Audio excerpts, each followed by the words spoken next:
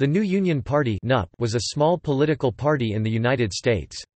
It was originally formed in 1974 as the New Unionists, several of whom had been members of Section Minneapolis of Socialist Labor Party of America (SLP). As with many such departures since the 1920s, they claimed SLP had become bureaucratic and authoritarian in its internal party structure. In December 1980, New Unionists fused with the League for Socialist Reconstruction (LSR) and two smaller groups and proclaimed the New Union Party.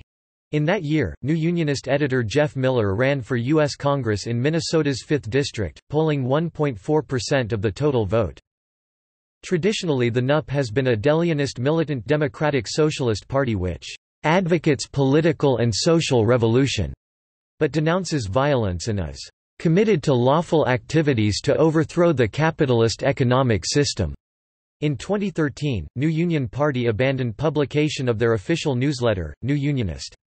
In the same year, it began a campaign for a working democracy, and Jeff Miller's run for U.S. Senate in Minnesota. The new campaign materials lacked any reference to Marxism or Deleonism, or socialism. The website is now inactive.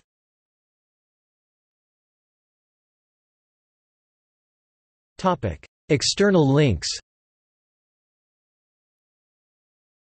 Selected documents from Deleonism.org.